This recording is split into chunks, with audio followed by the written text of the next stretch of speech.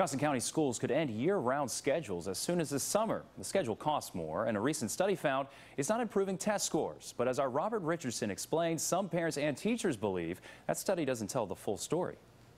Kisa Hargett says her oldest son struggled when he moved from year-round schooling to a traditional schedule. His first probably month of school needed to be remediation because there was so much time to forget information that wasn't retained quite as well as I had liked it. That came as he left South Smithfield Elementary for middle school. South and West Smithfield Elementary are the two JCS schools on the year-round schedule. Each costs about $100,000 more to operate due to providing staff and transportation on that schedule. We all are stewards of taxpayer money, and that we have to look at programs, processes critically. So JCS recently looked at test scores of students at the year-round schools and the system's other schools to compare what students still knew after summer break. The study found that year-round did not result in higher performance, but some teachers say that students here might do worse with traditional breaks. They need that year-round type of learning where you are not out of school